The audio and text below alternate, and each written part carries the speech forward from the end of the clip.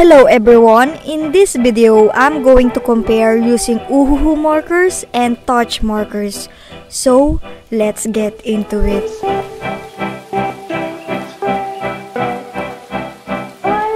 First, let's start with the Ohuhu markers, and I'm going to share my thoughts about these markers later in this video. So make sure to watch until the end, brothers and sisters.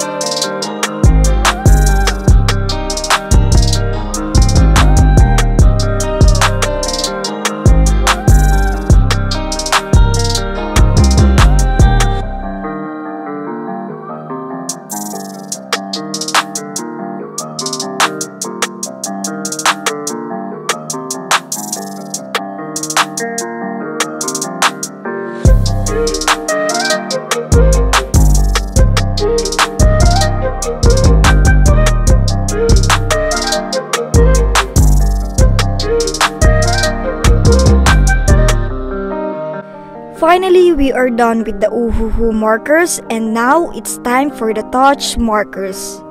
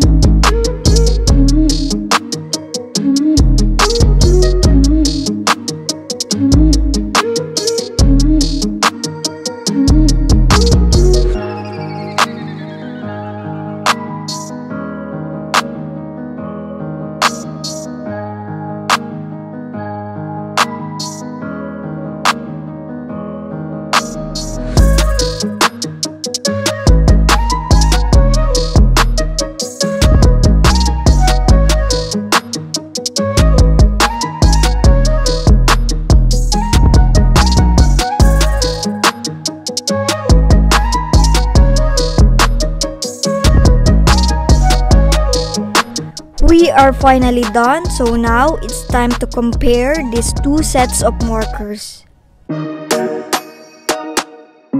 So first thing is the price and color quantity.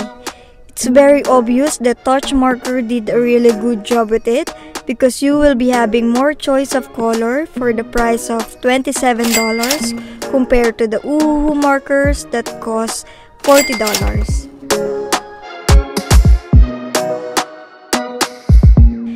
The second thing is the marker cup. As you can see, Ohuhu cup is easy to remove and turn it back. Unlike with the Touch Markers, sometimes these things happens.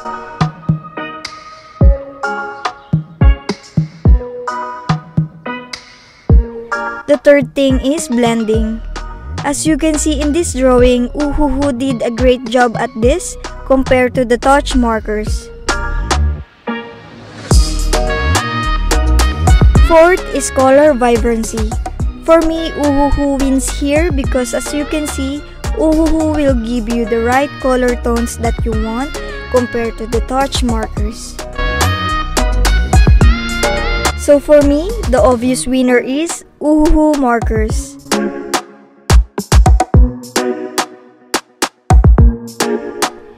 How about you guys? What do you prepare?